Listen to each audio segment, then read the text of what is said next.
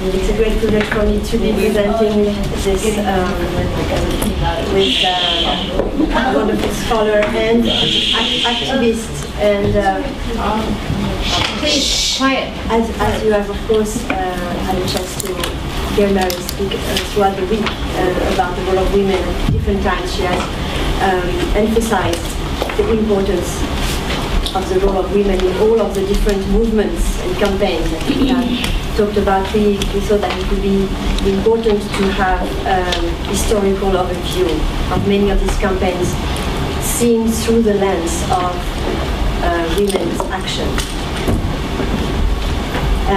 My name is Codur. I think I've met most of you at this point. I hope I have had a chance to talk to you all. I have been an academic advisor with ICNC for a few years, and I'm particularly interested in that topic of research. So by way of introduction, it's important to realize that most of the historians throughout centuries have not really paid attention and given credit to women's actions. That's the reason why women's history has not been covered properly, and because women have mostly engaged in the issues of their time, the political issues through non-violent means. As a result, there was a misrepresentation in historical books about the different non-violent campaigns throughout history that have been waged mostly by women. And this is what we would like to cover mostly in this presentation. So I'm just going to say, by way of background, a couple of points that you should bear in the back of your mind. One is that we often forget that human rights laws and conventions are not just something written by lawmakers in a suspended process. Many, many, many human rights that we now regard as universal had first to be fought for by mass nonviolent movements, and only then were they codified. This is often overlooked, and it is not taught in law schools, including the University for Peace program. Did anybody ever mention to you where the human rights laws came from? I studied from lawyers, so so that's problem. Very deep.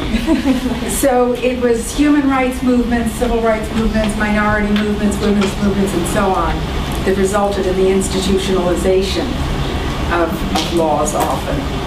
I want to remind everyone that we are not talking about conflict resolution. Conflict resolution may be one outcome of a civil resistance movement, but not necessarily. Civil resistance is predicated on the assumption that there will always be conflict, and the question is how to manage it until it breaks out again. And the last thing to remember is that most of the gendered injustices that Diane was talking about with us earlier in the week are enshrined in legal systems. They're perfectly legal. So this is just by way of background. I'm sorry, can I ask a question on what you just said about conflict resolution? Or shall I'll ask you later?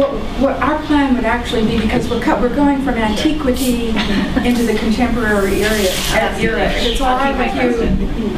We'd like to go through the PowerPoint and then get to the questions, because I don't think at any other moment in FSI have we covered such a sweep of history. Okay. So hold on to it a little bit. We actually don't have the full chronology. We are not starting no, it's not from antiquity, but it's not century by century.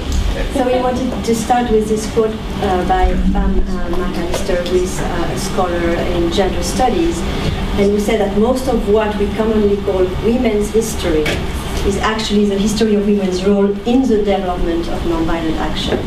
Women have, throughout history, have engaged in political actions, social actions, and have been agents of social change, and they have used nonviolent techniques throughout history. We are going to start with this campaign, this century-long campaign and struggle against slavery, which started in England in the late 18th century. This is the seal of the British Anti-Slavery Society, Am I Not a Man and a Brother? And women, at a time when they were absolutely not part of the public discourse, they didn't have a space in the public, in the accepted public space, they are going to engage massively in this campaign for the abolition of slavery on both sides of the Atlantic. And here in America, we see that through that campaign, women, both white and black women, are going to come together and form coalition and work together in critical roles of leadership. Here, for instance, Maria Stewart, Harriet Tubman, Sojourner Truth, who are well-known black women activists, and the Brinker sisters and Lucy Stone.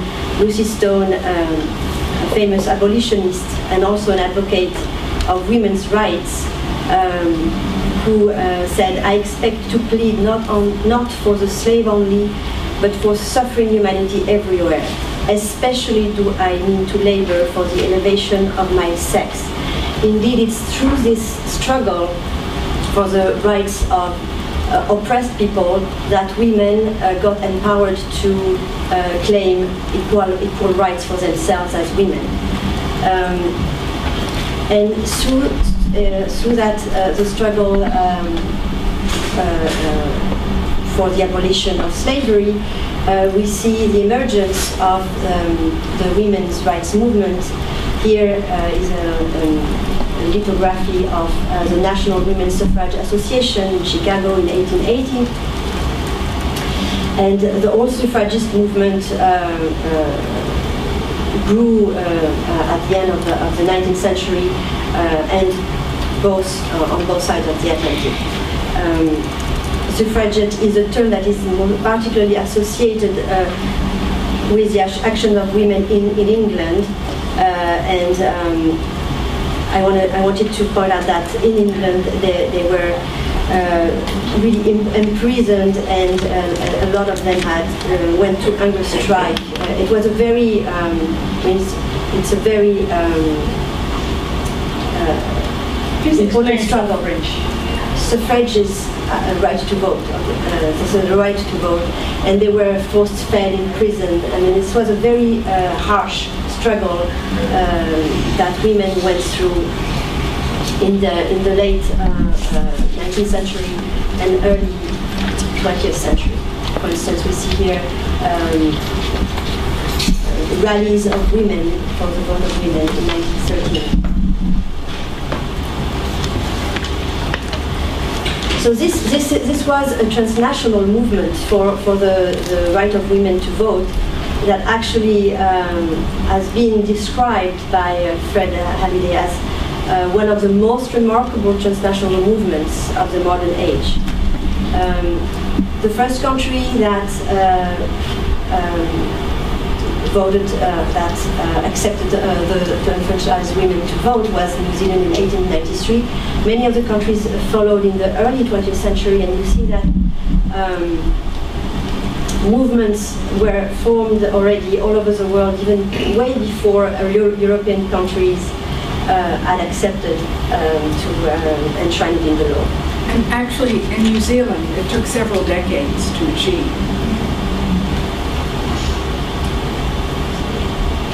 This is Japan in 1946, when women voted for the first time. And part of the way that happened is that Japan was then under United States occupation, and the United States gave the final oomph to the Japanese government to get women the vote, and it didn't occur until 1946. Yes. Coincidentally, an American woman had already got that right. How many years previously? Say your question again. How many years previously had American women gotten that right? I'm trying to. It's 1918 is when Americans. 1918. 1919 and 1920. But several European countries were, it was after World War II, Yeah. France in 1945. The Swiss women only got it a few years ago. So in the case of independence struggles, women were at the front line.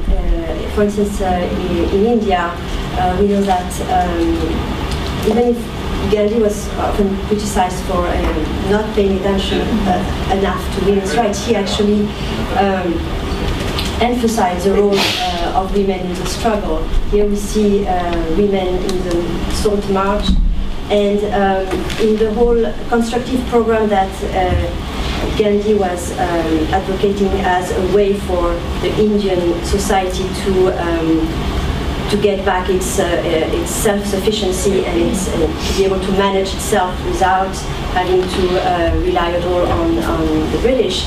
It was important to get back to the local production of textile, and here, of course, millions of women were part of that movement of autonomization of the economy of India. As a result of their role in all of these struggles for independence, when the post-colonial countries got their independence after World War II and in 1950s, 1960s, their role was recognized. The concept of women as voters became assumed as an obvious outcome from their role in the struggles. Another historic, Just pause for a second. Yes. And the idea of women voting had become part of the concept of the modern nation state, so it was easier to fight if they had to fight, but in many instances they didn't have to. yes, they did have to fight that struggle. There were other struggles, of course, that they continued to fight for. Another struggle starting in the 19th century through which women gained much more, got more empowered is through the workers' struggles, the labor unions. Many women unionists played critical roles. Here we see in France, Louise Michel was an anarchist, but also was a very important figure in the workers' movements in France. In the United States, Lucy Parsons, the famous US labor organizer, was critical in the formation of the first Women's Trade Union League, and Maud Malone, who was a spokeswoman for library employees in New York City, fought one of the first struggle for equal pay, or for fact against the inferior status of women workers. So through all these different struggles, women also started claiming their right as equals to men. I mentioned this earlier in FSI, that most women's action historically has actually been civil resistance. Another term that you need to have familiarity with is the term nonviolent direct action.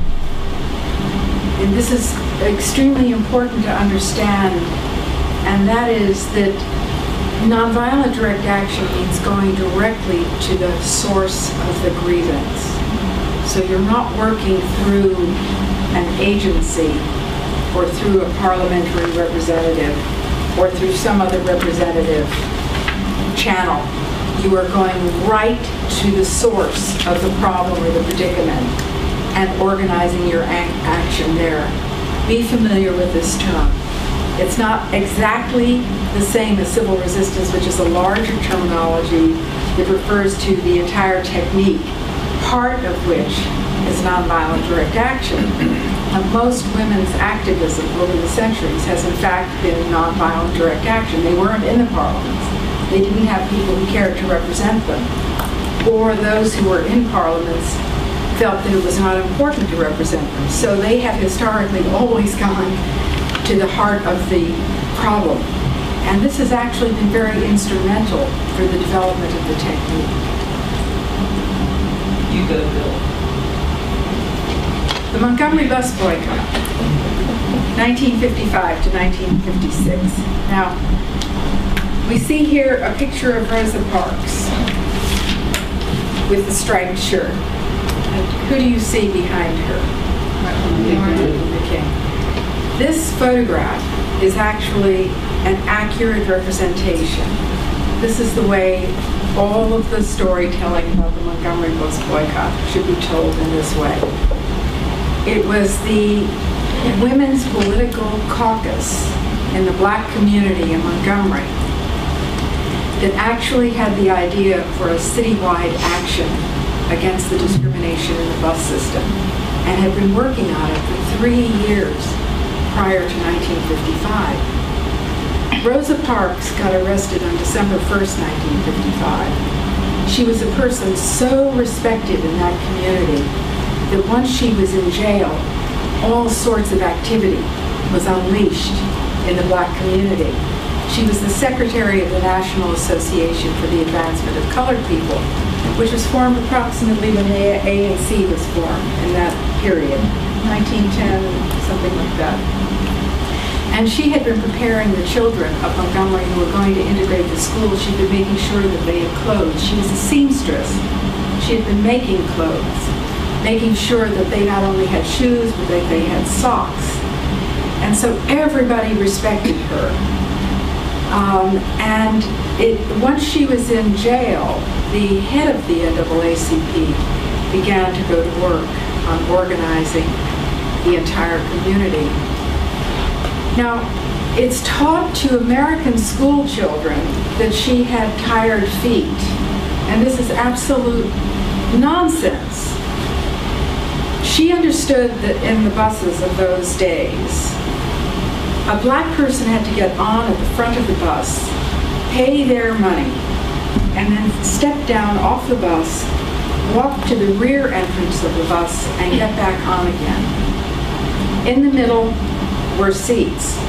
The front seats were for white people, and then behind there were other seats, which a black person could sit in until somebody white got on the bus, and then they would have to rise and yield the seat.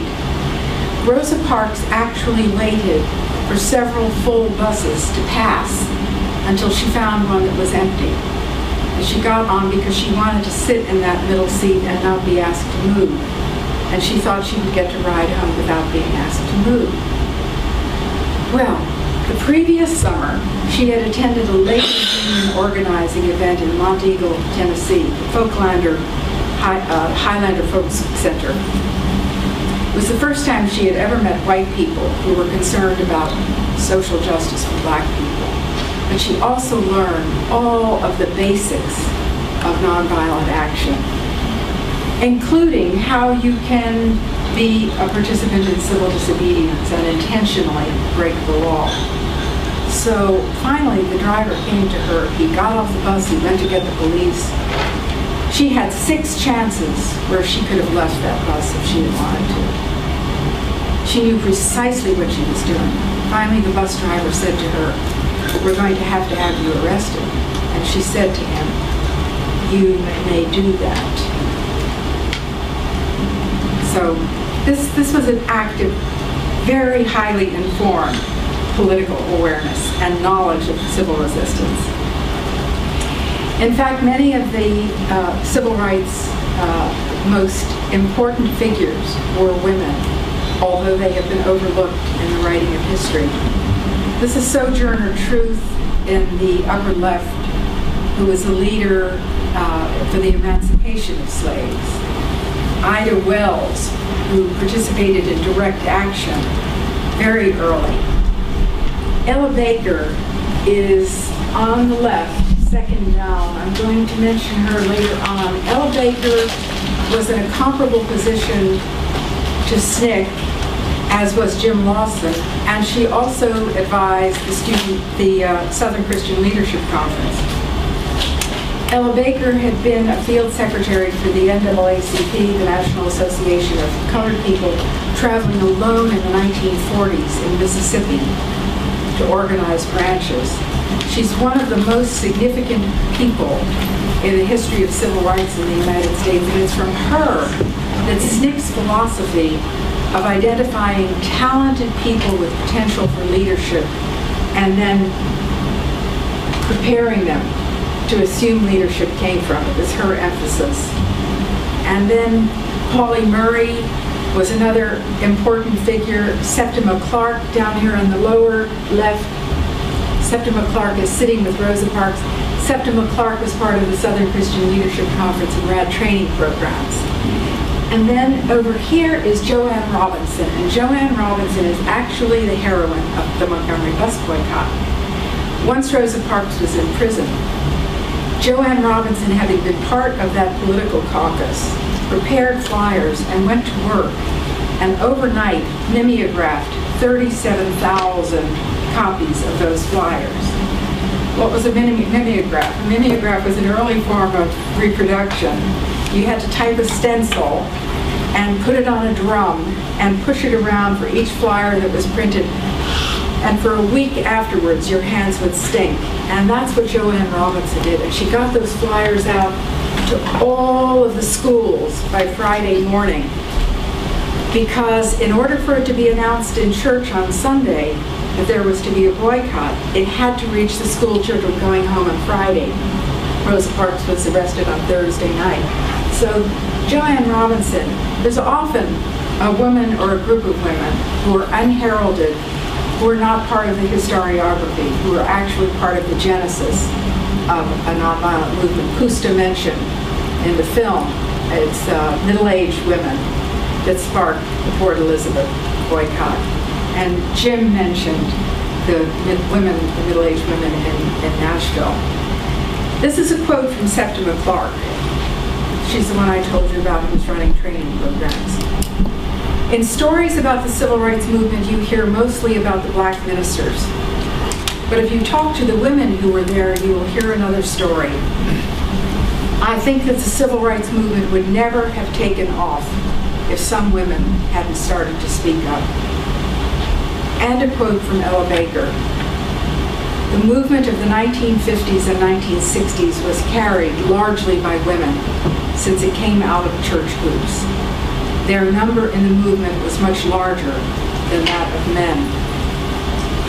And let me say something here, because Mireille, the other day you said women are mostly the participants of nonviolent movements, and then on Wednesday night, MOOC, you said men are mostly the participants in nonviolent movements. And let me just share with you that we actually don't have the research to make either assertion, and they may both be wrong. So be cautious about saying it's mostly women or it's mostly men. In certain campaigns like this one, as we can see on the picture in the First Baptist Church, it was mostly women, because also they were the one who were getting on the buses, so to go to work. So in that particular campaign, it was definitely the women that were most crucial. And actually, Martin Luther King has to be dragooned into leadership. Dragooned. He has to be forced into leadership. He had not come to Montgomery to be a political leader. He had come to be a minister of the gospel. But Mr. E.D. Nixon, who went to work once Rosa Parks was in jail, called a list of 21 ministers and said, will you come to a meeting tonight? And the first minister was not at home, so he went on down the list in 21. And when he got to the end, he went back to the top person on the list. Will you come to the meeting tonight? And that minister said, well, I don't know. I heard this from Mr. E.D. Nixon himself. Well, I don't know. And Mr. Nixon said, well, you better be there, because I done told all the other ministers it was going to be at your church. And it was at Martin Luther King's church, and then Mr. Nixon proceeded to pummel him until Martin Luther King was willing to take the leadership of the boycott organization. The women, not only are the women behind it, but King had to be almost forced into the leadership. It's another famous historical case where the role of women has not been reported accurately. So in the struggle against communism in 1951, actually, in the formation of Solidarność, the union, half of the members were women. Women started major demonstrations against food shortages, called the Women's Hunger March in August 1981. And in the communist societies, there was at least theoretically much more equality between men and women. But regardless, the role of women has not been sufficiently covered, and there is this recent book that has been published by Shanna Penn, Solidarity's Secret, the women who defeated communism in Poland, who emphasizes the fact that when the martial law on December 1981 was imposed, and when most of the male leaders of Solidarity were rounded up and arrested, Solidarność went completely underground, and it is the women who run the organization for the following months and years, and kept the organization running. They hid all the male leaders were, and they continued the Solidarity newspaper.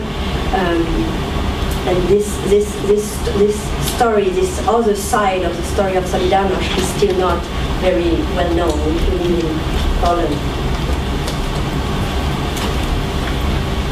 Now let's come back to a current movement that is still underway. If you look at the movement of the women for their rights in Iran, it has been said by Shirin Ebadi, who is human rights defenders and who received the Nobel Peace Prize in 2003, that the victory for women, for women's rights, would pave the way for democracy in Iran. And indeed, we can see that the first major campaign that started in 2006 was a campaign launched to reform some of the basic injustice in the marriage law, in divorce, in the fact that women could not inherit. And this legal campaign to make those changes in the law was carried by this 1 million signatures campaign, where women would go door to door, organize to get signatures. And they made this campaign into an international campaign, where hundreds of thousands of signatures were also collected outside of Iran. This campaign was not successful, but it has been credited to have really ignited the movement that eventually became the Green Wave of 2009. So what they were using was a lot of tactical innovations, non-cooperation, symbols, songs, and they started using a lot of digital media. And actually, Iran is one of the countries where the number of bloggers is one of the most important per capita in the world. So the first of these tactics that they use here at Dilemma Action is that, for instance, you do an action where you put your opponent in a situation where whether they strike back at you or whether they don't do anything, they are going to lose. They are going to lose face. So for instance, if you have a woman who comes into a stadium for a sport event, which was forbidden, then you either have to forcibly take her in the view of thousands of people or not, and you put really the authorities into a dilemma. So as I said, this movement for women's rights was crucial in bringing in 2009, during the election campaign, the Green Wave of 2009. Another point that I would like to mention, and that is oftentimes not looked at, is there are much more long-term changes sometimes in societies where women, by changing drastically their reproduction, by having more empowered, being more empowered on their reproduction decisions, they really changed they change the society in a very significant way. So Iran is a very interesting case where you see the fastest transition, the fertility transition of all the countries in the world. So in the early 1980s, on average, women had 7 children, which is a very, very high fertility rate. And you see that by 2009,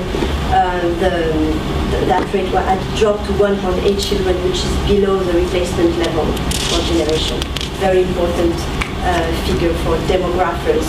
And actually, all the demographers of the world were astonished to see that figure. They could not believe it. And this probably means that, in fact, in Iran there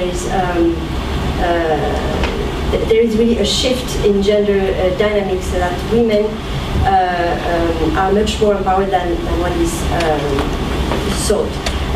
What happened is that education and health are really two very important factors that explain why you have such a drop in fertility. Women are very educated. Education is totally. They have 100% access to education, so there is no illiteracy in Iran among women, and they also have access to health care, where they have been able to be in contact with women workers and health service workers that have really given them, all the tools for their contraception. And this is what explains, in the case of Iran, contrary to all of the other Muslim countries, why women have been able to really take complete control over their fertility in such a short period of time. So I could just quickly add to it. It's interesting that especially younger women in Iran are also much better educated than younger men, because there's so much pressure on young men to make money so that they're able to afford brides, that they vastly outperform young men. And when I was there, one of the most memorable lines that I heard from a man was, "It is the women who will bring down the mullahs." Absolutely, and we should change the PowerPoint. It's the women who will bring down the mullahs. The women that will bring down the mullahs. And also in the labor force, they are already 45% of the labor force, which is a very high figure in Muslim countries. And I wanted to quote that from that. I mean, that film that got the Oscar Best Foreign Film in 2012 shows the history of family and divorce. And you can tell a film can be very telling on the evolution of society, because you see that at the level of a couple, there's much more the balance of power, and there are 2 different couples in this film that are featured, one from the middle class and one from the working class. That is much more conservative, but even in that couple you see the dynamic, a very interesting dynamic happening. So the question is it the case that patriarchy is losing ground in Iran, besides the fact that this is an Islamic society? So we want to look at precisely these very patriarchal systems where, despite all the constraints that women have in those patriarchal systems, they have been able to be very creative in waging their struggles. What happened in the system of extreme patriarchy is that there's a polarization, a very broad polarization between the ideal of a woman and the ideal of a man.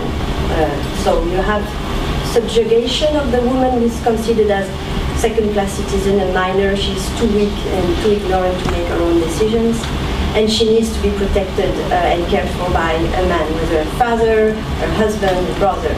At the same time, you have an idealization of a woman as the good wife and the good mother. So this is the space that she has in society as a nurturer, protector, and an educator of the children. And in that context, there is, as I said, a polarization, exaggeration of stereotypes between the men as seen as hyper males and the celebration of military values on the one hand, and the celebration of the quote-unquote women's values, traditional values. because of those societies are founded on those cultural pillars of support, women can use those constraints as actually space to create dilemma actions. If they challenge these authorities in the name of these superior values as mothers and as good wives and as good mothers, then they are going to create a dilemma action for the authorities. And this is what we're going to see historically has happened in many cases. So in Berlin in 1943, Jim mentioned this earlier in the week, there were women who were married to Jewish men. There were Gentile women who were married to Jewish men. And the Jewish men had been rounded up to be taken to death camps. The Gentile women who were their wives began to demonstrate for 1 week, literally in front of the Gestapo. And this posed an extraordinary dilemma for the Nazi authorities. And eventually they released the 1,700 men who had been married to those women. There is now a book on it. Nathan Stoltzfus has written a book about it. And there's a chapter in one of the books that The Waging Nonviolent Struggle, has a chapter by Nathan Stoltzfus. So you really got this. And there's also a movie. There's also a movie. There's a film also, yes. I think that Argentina from 1976 to 1983 has been mentioned. This was a severe dictatorship, military dictatorship run by generals. It's since been called the Dirty War. And many people have been disappeared. The figures vary, but an Argentine general has recently died who admitted to a reporter that at least 6,000 have been disappeared. Most historians and social scientists who've studied this think that it's closer to 30,000, mostly young people, flown out over the sea and dropped from helicopters into the sea or buried in mass burial sites, a time of fear for everyone. And then weekly, the mothers of some of the disappeared began to appear marching before Plaza de Mayo, which has a long history in Argentine history as a political symbol in the society. And every week they would appear wearing a kerchief. On the back of the kerchief would be a photograph imprinted on the kerchief of their child who had been disappeared. And their goal was a very modest goal. My students are always perplexed about this. All they wanted was acknowledgement of what had happened to their children. My students get upset. Didn't they want reparations? Very agitated. No, all the mothers wanted was knowledge, but this was perhaps all that they could ask for in that context, where anyone could be disappeared at any time. And in fact, some of the mothers themselves were disappeared. Chile's mothers resisting in the 1980s used a different approach. Traditional tapestries, arpileros. Alice, have I pronounced it properly? Yeah, the L's pronounced like a Y. Nobody paid attention to the women as they sewed these tapestries, but in fact they were bearing stories and information. They could be smuggled into prisons and told what was going on, what was the mobilization underway outside in the democracy movement. They also went around the world and helped to arouse third-party solidarity movements and support of the Chilean democracy movement. You had a question? No, I just had a comment related to the mothers of the Plaza de Mayo, which wore the kerchiefs with the photo on the back. So something I've seen in Mexico where disappearance is a current issue is a lot of the movements are led by women, but I've recently seen men wearing handkerchiefs and the photos over the mouth, the photo of the disappeared person. And I hadn't made that connection with the Plaza de Mayo until just now. The presence of women can lower the level of violent responses from security forces. This is nothing that's guaranteed. We are speaking observationally here. We're not speaking prescriptively. But it has been observed historically that the presence of women can have an effect of reducing the violent response of security forces. Beating of women can sometimes, not in Jenny's case, Sometimes in my but case. sometimes the beating of women poses stronger moral predicaments. Women on the front line in direct contact with police and security forces can also sometimes ameliorate the violence meted out to men. And here's a picture from Versailles in the 18th century with the women in front.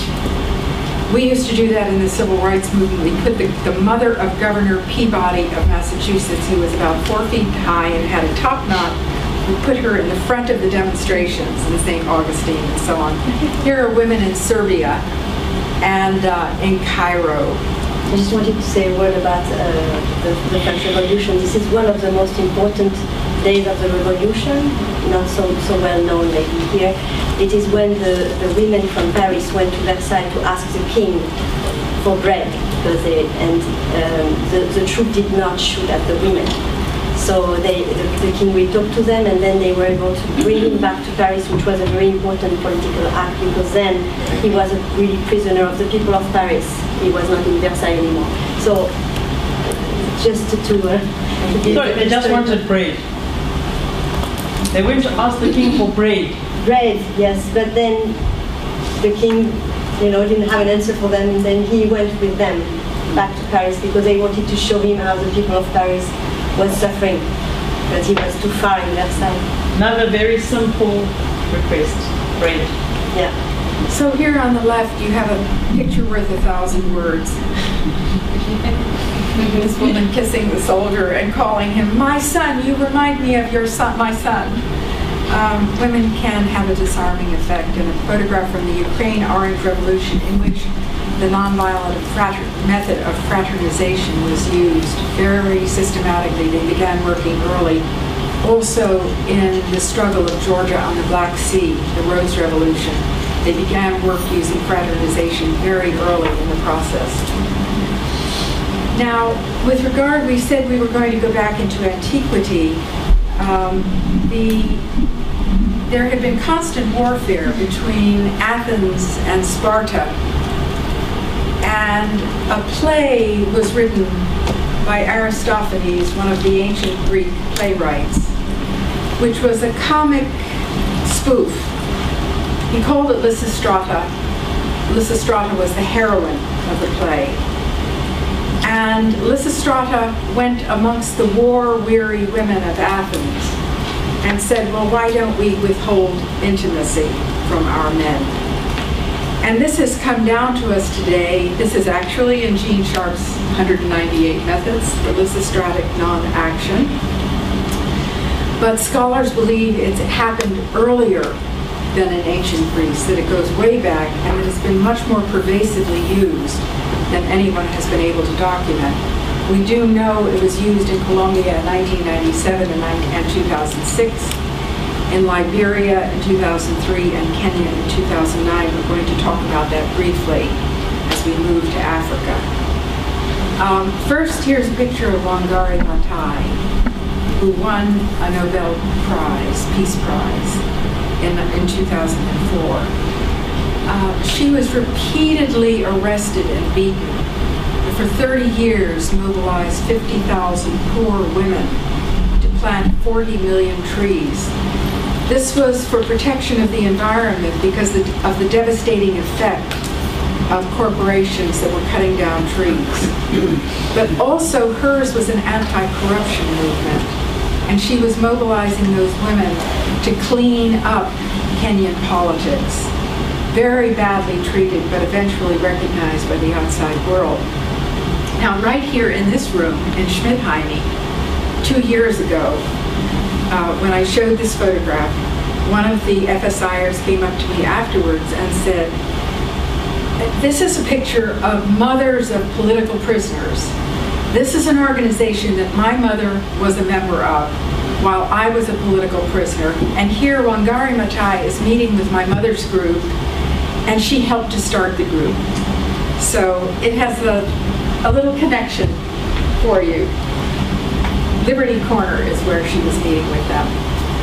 In Liberia, I think everybody has heard about Lema Gbowee and President Ellen Johnson Sirleaf, both of whom were among 3 women who won the Nobel Peace Prize in 2011. And they threatened lysostronic non-action, and many of them actually used it to bring about the talks that would eventually end 14 years of civil war. I'm teaching now in a program, a joint degree between the University for Peace and the University in Dakar, Senegal. And my co-professor, who has 2 PhDs in the Vietnam War, incidentally, has told me that indisputably, Lema Gbowee's group played a significant role in ending 14 years of civil war. It's just not properly literature yet. If you have never seen this film, I really recommend it. So it's the whole struggle of the women of Liberia, and you see how it's called Train the Devil Back to Hell. Do you think we have like maybe 2 minutes? I can show you the trailer. Maybe after in the discussion, if we have time, I'll show you the trailer. But it's a very very compelling documentary. Somebody asked a question about Liberia to give us an excuse to show you the 2-minute trailer.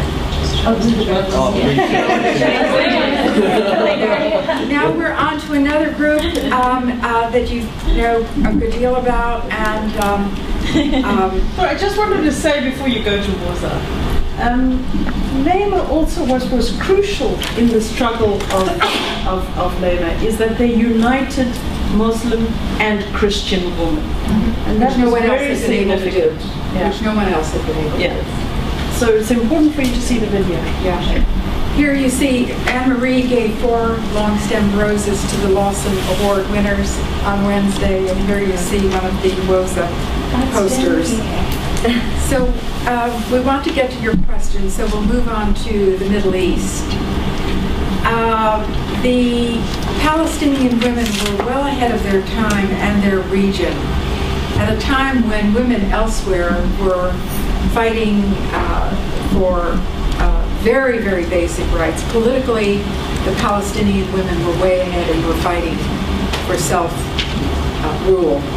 In 1921, the Palestinian Women's Union was created. In 1929, there was a Congress of Women, the first Arab Women's Congress of Palestine, with women from across the Arab world. And they wrote telegrams to Queen Mary, to the British government, the League of Nations. What they said can be boiled down to one sentence. What they said was, fulfill your promises. They're addressing the British. Fulfill your promises to the Arabs as you have fulfilled your promises to the Jews. That was their mantra. That was their message. And one of the most extraordinary things is a silent demonstration of Christian and Muslim women. Again, and we'll see women are often able to play this unifying role, Jenny, in a way that has been impossible for any of the men involved. Silent demonstration of Christian and Muslim women in the old city of Jerusalem, in which they started at a mosque in which a Christian woman spoke, and then walked through the rain in April 1933 until they got to a church, and there a Muslim woman spoke. That alone is extraordinary. If you talk to a knowledgeable historian about this conflict, that alone, of a Christian woman speaking in a mosque and a Muslim woman speaking in a church, is remarkable. And here you see a photograph of a delegation I found in Oxford, and I believe I'm the first person ever to write about it. It's mentioned in my book, Quiet Revolution. You see the women are veiled. A delegation of women went to see the British High Commissioner in 1929, and when they sat down with him, they threw off their veils, which meant they were there to discuss something about which they were very seriously upset. They were going past the social decorum. When I found the record in the archive, as he's writing the report to London, when he starts writing about this moment when they throw back their veils, his handwriting starts shaking, he's crossing out the lines. He was obviously affected by it. So here they are. This is the second woman from the left, Montgomery, has written a book called The Arab Woman and the Palestine Problem in 1937, which is exquisitely written history of the time. With regard to the fight for Palestine and women's rights, they often went hand in hand. This is a quote from Zahira Kamal, who is the first elected female leader of the political party in Palestine in 2011. And she said, personal and national liberation go hand in hand. When both sexes are deprived of their freedom and national dignity by the Israelis, it would be inappropriate for us to deal only with sexual inequalities. On the other hand, we will fail both women and our cause if we do not understand that liberating women from discrimination will better equip them for waging national struggle. Here is a poster from the General Union of Palestinian Women, and I want you to take a close look at the photograph. This is a demonstration in Bethlehem in the 1987 Intifada, the first Intifada. You see they put the old women at the front of the demonstration. They're wearing a traditional hand-embroidered garb. And there were more than 100 women alone demonstrations in the first year of the 1987 Intifada. Very high level of women's activity. And it was women who would immediately step in to run and lead the popular committees that emerged to help communities fight very harsh reprisals that were rained on them, including 23-hour curfews, 24-hour curfews. I want to mention a chapter in Mary's book about women at the forefront of nonviolent strategies during the first Intifada. So if we actually compare the two Intifadas, and this is a table that is in Erica and Maria's book, you see that in the first Intifada, which was mostly non-violent campaign, you had groups of students, intellectuals, rural businesses, and women's groups were very prominent here. Whereas the second Intifada, you almost, the women have almost disappeared completely from the space, and it's much more extremist groups that will be the second Intifada. So what happened, this has been interpreted that in the years where the Palestinian Authority came into power in the 1990s, they basically told the women, thank you very much, you have done your work here, but we don't really need you, go home. So the women have been really marginalized from 1993 on. And as a result, they were absolutely not present in when the second Intifada broke out.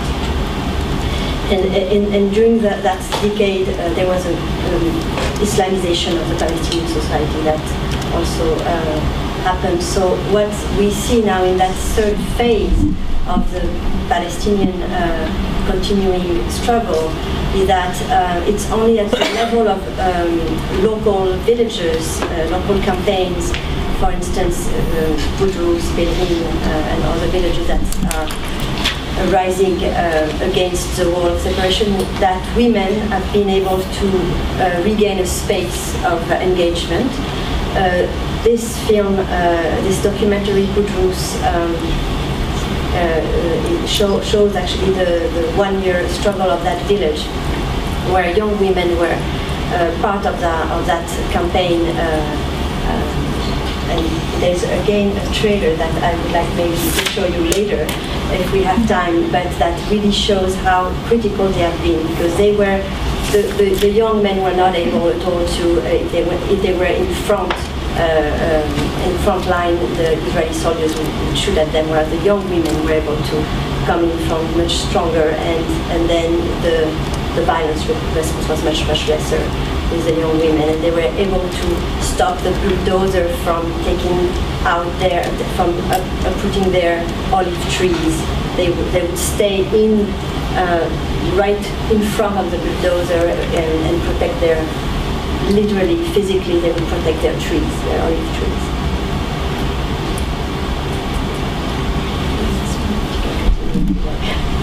No. We also on the side of the Israeli society, there were also many groups of women that, from the first intifada, from the time of the first intifada on, have organized to denunciate all the human rights abuse in the Palestinian authorities, Palestinian territories. Sorry, and one of the most famous is the Women in Black, which started in 1988, now has 150 chapters all around the world.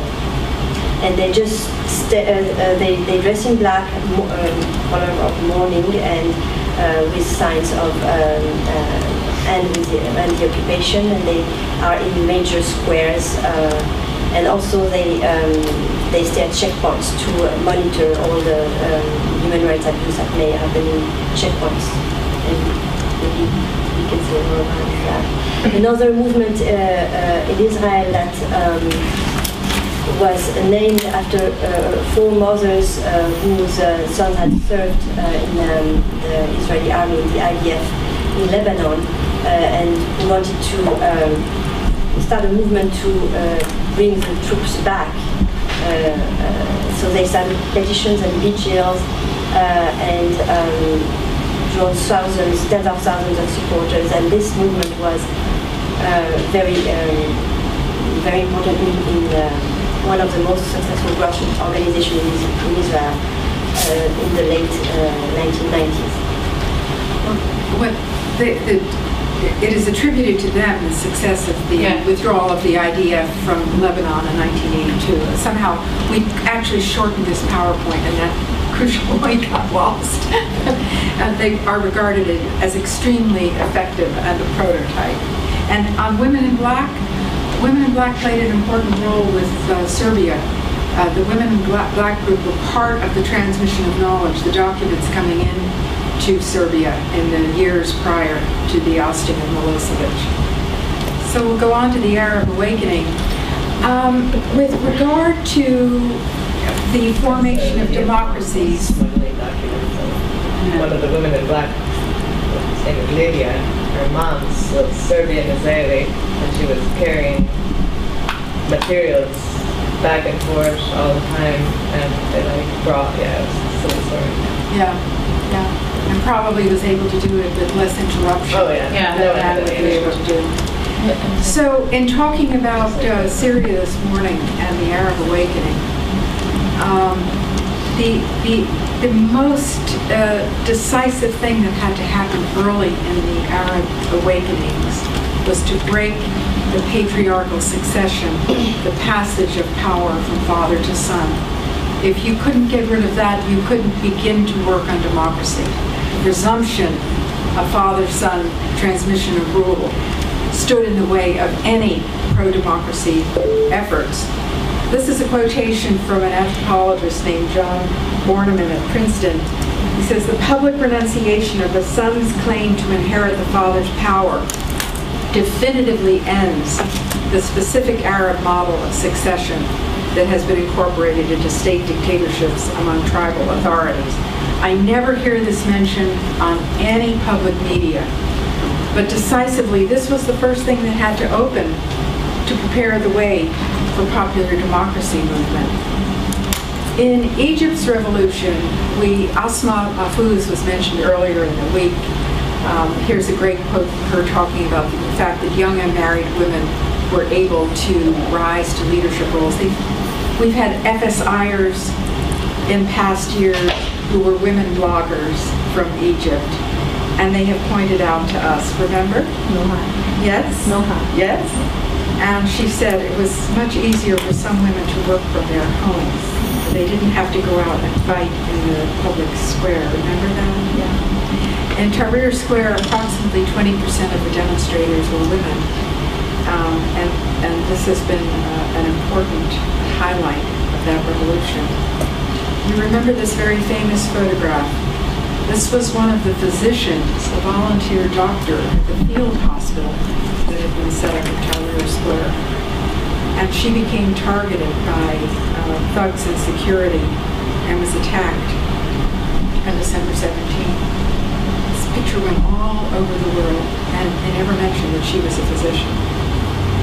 This is a website called www.egyptianwomen.info. Let me commend it to you.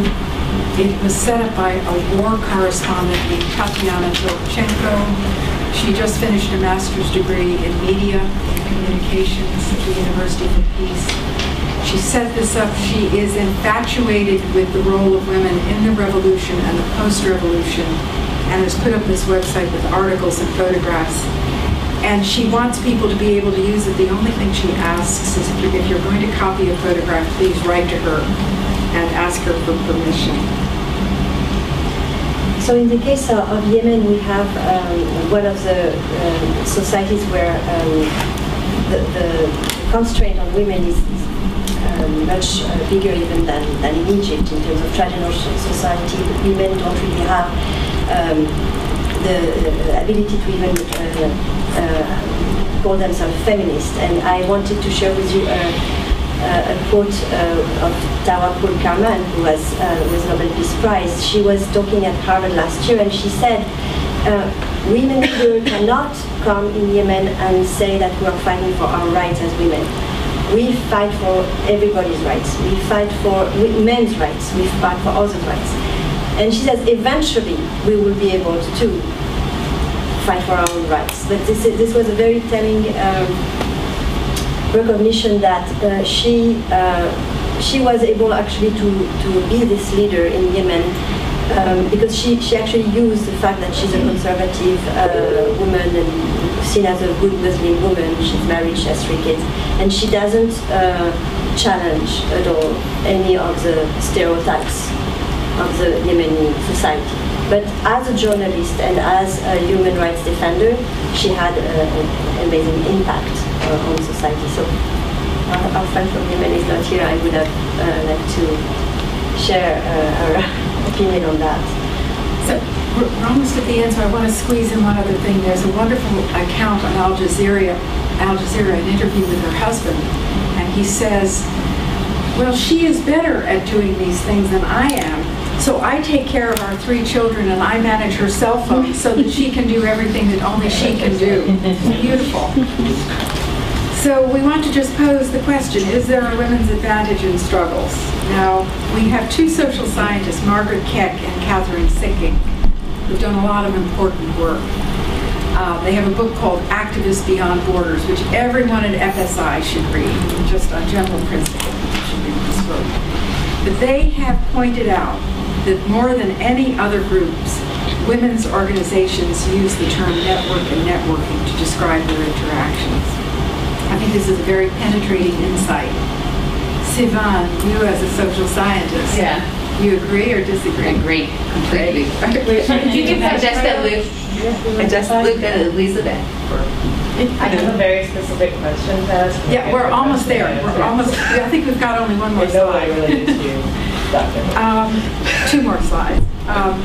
So one of the observed capacities of women as organizers is their ability to work with all ages and all groups. Jenny has mentioned Christian Muslim. They can work with the elderly, with children, with youth. They're able to move across some of the divisions of some societies with a great deal of facility. And I've actually already mentioned that Fred Halliday, who was at the London School of Economics for many, many years, has called the women's transnational movement for the vote probably the most remarkable mass mobilization of the modern age. Building solidarity ties across lines of divides and conflicts. We have seen women in the anti-slavery movement early on in the presentation working, black and white women working together at a time where that was not possible. Civil rights movement, interracial movement, Israel-Palestine. This book documents how Israeli groups and Palestinian groups that began working in approximately 1980 are actually the genesis of the nonviolent direct action that starts the 1987 intifada, and specifically a relationship between a political journalist, an Israeli former paratrooper conscripted named Gidon Spiro, and a Palestinian named Faisal Husseini. So the ability to work across an acute conflict, this is something that has been observed as something that women have sometimes got the capacity and skills to do that men have been unable to do. In Liberia, Jenny already pointed this out to us, the women of Srebrenica, memorializing the losses in Bosnia and Herzegovina. Again, it's Christian women and Muslim women working together to memorialize the tragedy of all of their losses. And then, of course, in the social network era, the networking skills on a broader international scale. Transnational electronic activism, some people think, is the wave of the future. At any rate, 57% of Facebook users are women, and that will vary. It will go up and down in different parts of the world. And here's our last slide before we get to questions and answers. Just want to throw some questions at you for possible research. This field is wide open. If you are thinking about doing a doctorate and you are interested in this field, it is wide open. There are hundreds of issues that beg for research. So one question is, in contemporary struggles, how are women activists contributing to the development of strategy and tactics of civil resistance? We need the documentation. Too much is undocumented. Secondly, what properties of networking, so characteristic of women's organizing, may strengthen future civil resistance campaigns? We're seeing new forms of networking develop, including something called the boomerang pattern, documented by Keck and Seking, where if a women's group is too weak inside to influence the situation, they can go outside and mobilize electronically, and it comes back inside from international networks. Third question, just to throw at you, how has the philosophical and strategic connection, because this is more than moral, this is a strategic connection between the means and the ends, which is historically part of civil resistance. How can this empower and strengthen women resistors? So with that, we'll go to questions and answers. Yes. I have a question about, well, I actually have two questions, but the second one is the easiest. The first one's not as, it's more of your thoughts. How do you think the evolution of women's roles, for example, in the U.S. context, the presence of women in combat zones now, how do you think that those changing of roles can change the concept of women in civil resistance presenting stronger dilemmas for security forces in civil resistance campaigns? Do you think steps toward gender equality will pose new challenges for women who are in civil resistance movements, simply because of the changing of the roles that we're playing in society? And the second one, I'm sorry, is can we get a copy of your PowerPoint presentation? Yes. Yes. Second. I think everybody here has access to the e-classroom. Yes. If we don't know, we get all the breakout sessions. You said that it just takes a little while to get up. I think this is a very, very difficult question, Angela, and I don't know that we have the tools to answer it properly yet.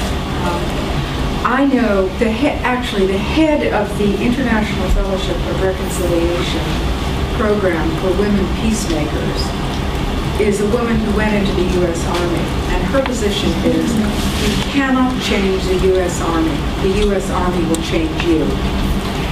Shelley Anderson is her name. I can put you in touch with her to ask her. I think this is a very difficult question. Women have gone into combat. Often it's jobs related, and they don't think of themselves as people who are liberating or fighting for rights or anything like that. They want a job. They want access to those great jobs with great retirement and travel and uniform and learning technologies and so on and so forth. I think it's really difficult. As far as the direct contact between a female soldier and a female civil resistor, this is what's in the 2-minute link from Budris. Okay. Shall we use this as an? We're gonna do all the questions, but maybe since there's an Israeli soldier, this question comes up in this, and it's only 2 minutes. Why don't we try to go with this and see if that at least gives you something to think about?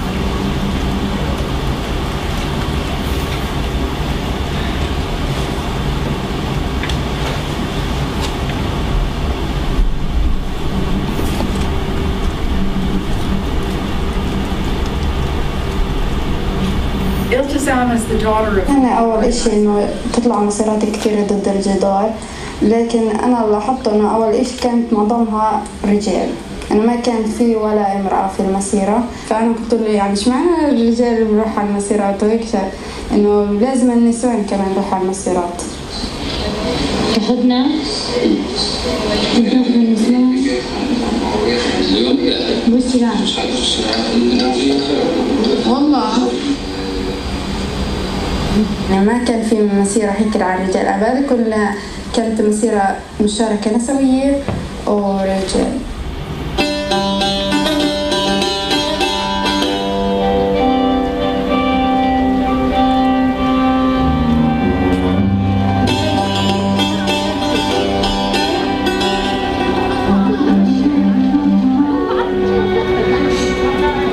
זה כפר שעומד על הר, אוקיי? והם יורדים מכל השלוחות שלו. והדבר הכי קל שהיה על הצד השני לפלסטינאים זה להביא את הנשים שלהם לקו עימות הראשון. כדי שלא נתקוף אותם באלימות.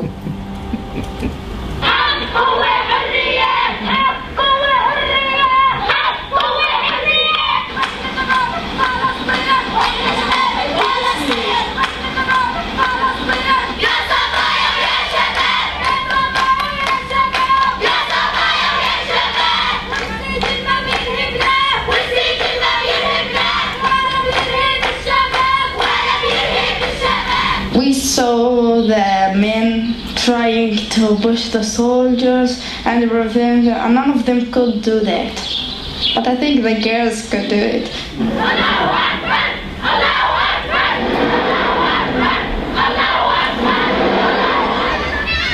בתור בחורה מאוד קשה להתמודד עם זה, במיוחד שיש הרבה נשים.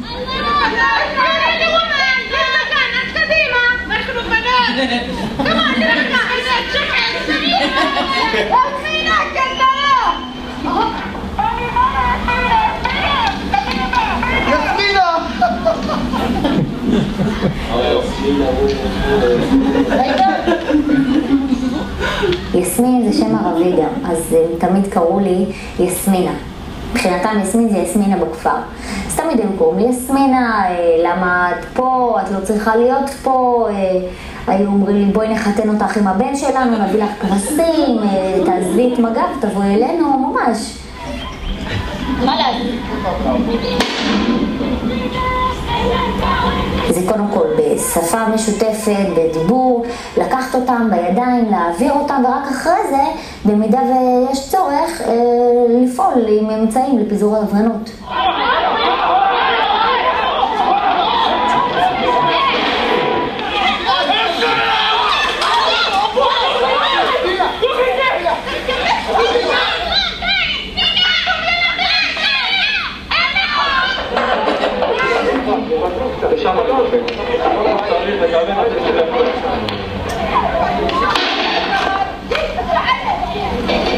Tempo, tempo!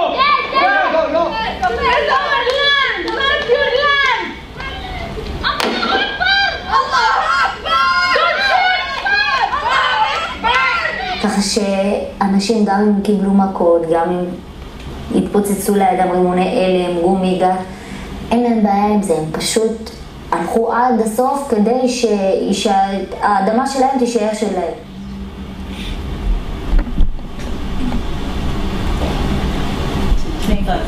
To be continued. Okay, shall we go to the right for a question?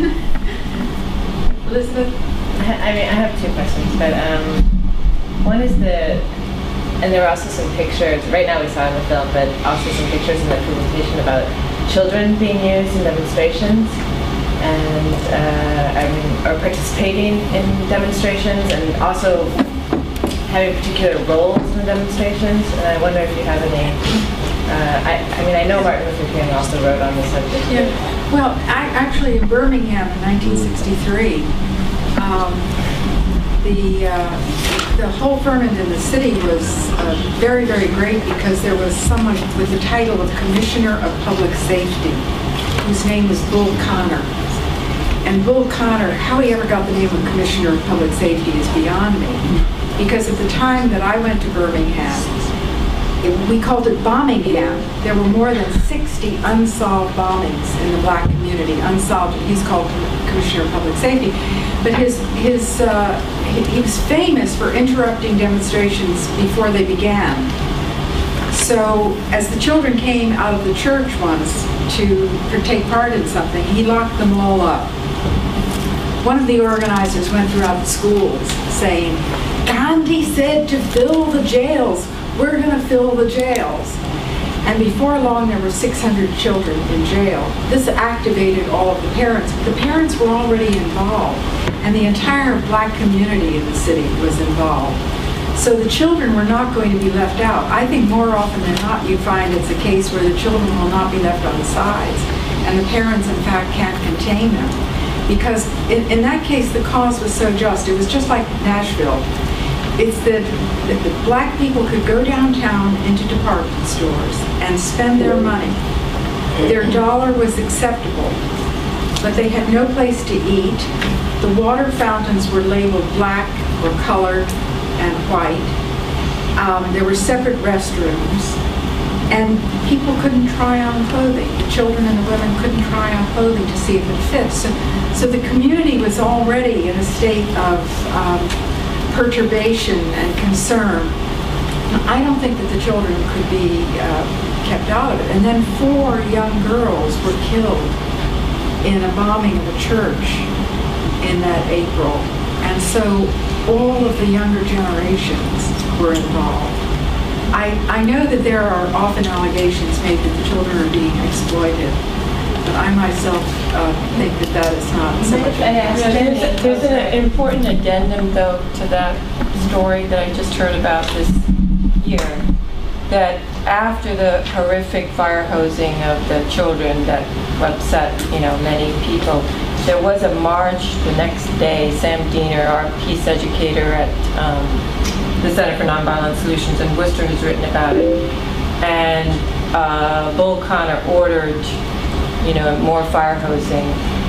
And the firemen were so troubled by what had happened the day before, that they had, been hosing children, that they refused. It's a fascinating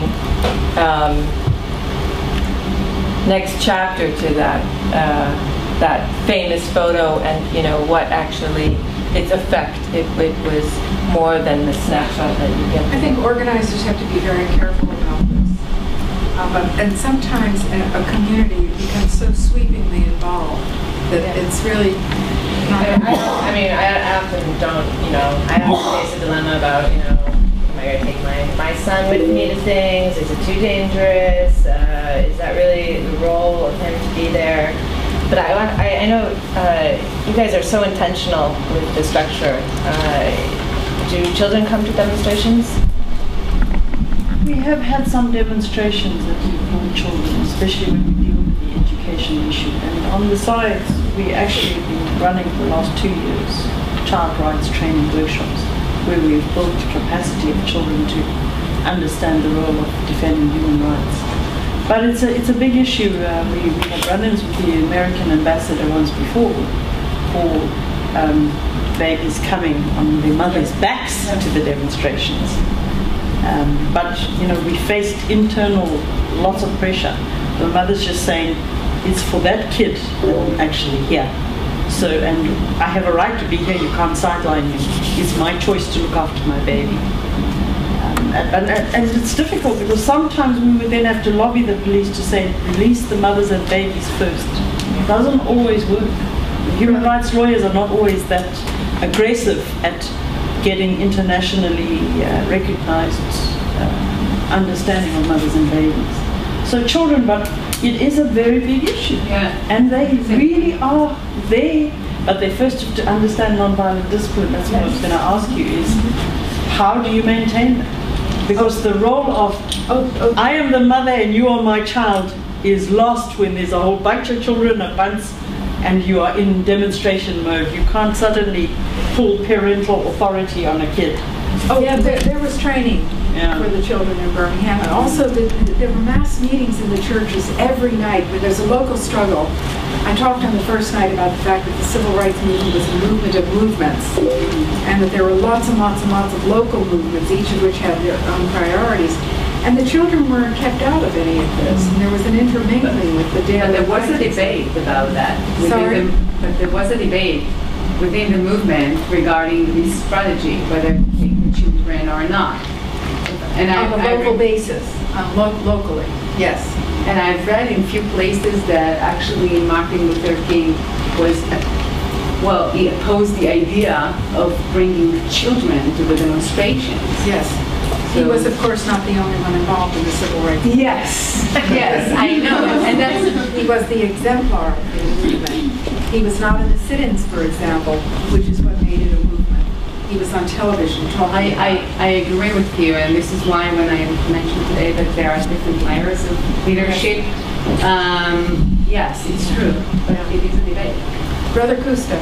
Yeah, I was going to say, I mean, the issue of children, if you take the children with the aim of dodging consequences, I think that's wrong. However, if the children, which is the case in South Africa from 1976, the struggle, the government hammered very fast this thing in the international community that children were being used. Actually, nobody was using those children. They were running out of themselves. Their parents were totally opposed because they were scared themselves, but the children just ran into. That's why, if you notice on those things there, around about from 76 to 1984, there were no huge numbers of adults into our streets on any protest. It was always ran by children. I mean, when we started to run those things, I would have been maybe, when I was taking a responsibility, I would have been sort of like 17 years. And can you imagine, at that time there was not a single person who was on. So I'm saying that I would agree that if you use children because you are dodging to suffer yourself, that's wrong. But if, for example, in a normal march where you emphasize non-violence intention on your side, there's nothing wrong to come out as your family if in your whole house you believe in that, and then you walk with that. And then in that situation, I do not believe we are using the children, because your intention anyway wasn't to provoke violence and you're going down with your children. Your intention was to move on the basis that you were going on a peaceful. In fact, the historian and social scientist Charles Tilley says that the presence of mothers with children is evidence of worthiness of your campaign, your cause. And this helps to communicate to others that we have a dignified, worthy cause. Won't you come join us?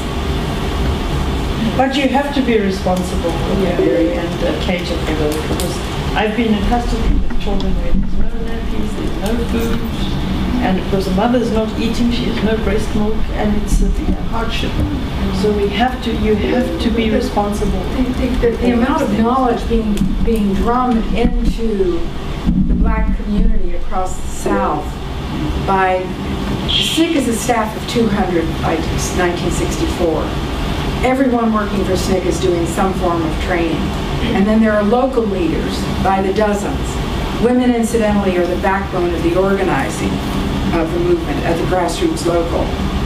It's the women who are the great organizers. The men tended to be pushed forward to be the spokespersons because the patriarchal church leadership is so important.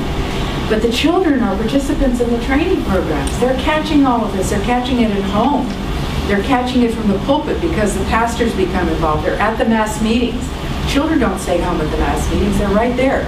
They're sitting on the steps. You know, they're sitting in the front of the churches and so on. So huge amount of training going to the black communities. Some of it specifically for children. No, but my point was in support once there are consequences. to make sure that the children's suffering in a prison or police cells condition is somehow lessened. Very hard to do. Beyond Very legal representation, you have to then respond. It's a humanitarian, I suppose. Very hard to do. I'll just pick up on Jenny's point that it's the great hardship. I just want to add that people who have involved children in their demonstrations along with the mothers, I just want to know if there comes a point during the movement or demonstration that comes that when the motherhood stands like between you and your cause, what do you do then? For example, if there is an attack from the opponent, for example, if there is an unsafe condition, then what's next? Do you start gathering your children and run back home and put them to a safe place, or do you still carry on? Well, I think that we need better planning and movements than for that kind of ad hoc decision making. If you want to know what because if you will move on, fine. This will show to an opponent that you are strengthened enough. But if you will run back, they will understand. See that this didn't work. This trick didn't work. Well, I believe in extremely well planned demonstrations where people walk with long spaces between rows because it makes the march look bigger and grander, in which there are people with armbands who show the edges and who are prepared to deal with issues. I am a proponent of preparation and even over-preparation, so you don't have this kind of accidental, well, now what do we do? This is, as Peter Ackerman says, if you don't plan, you lose. I think there was a hand over here, Jason, and then we'll come back to you. Did you make your point, Claire? Oh, I was just going to say on the children commentary that it depends on the age. I mean, I have a very vivid memory of my daughter at 3 pulling me, just begging me not to get arrested because so it's quite difficult when they're so small for them to see something happen to you that they can't, do anything with. But it is a complicated, it's a complicated question. Movements have to figure these things out for themselves. It's a combination of practicality, strategy, and ethics. And they've got to grapple with these and a lot of other questions, and they should grapple with them in advance, not on the spur of the moment. Yeah, it's just, though, the dilemma is that it's a collective consideration, but then the mother is personally torn because it's your own daughter, and so you're thinking, do I placate, help her not to be distressed, or do I go forward? So it's many pieces to discerning what to do there. Jason? Thank you, Mary. Thank you, Marie. I've got a question as an educator and as an organizer. To the educators and organizers. What do you do when concrete examples of sexism come up, or behaviours, that exhibit sexism, come up either in trainings or in demonstrations? I'm just interested in how people respond to that and how they deal with the tension between advancing, equality amongst men and women, and also advancing the causes of the movement. Just really interested in those responses.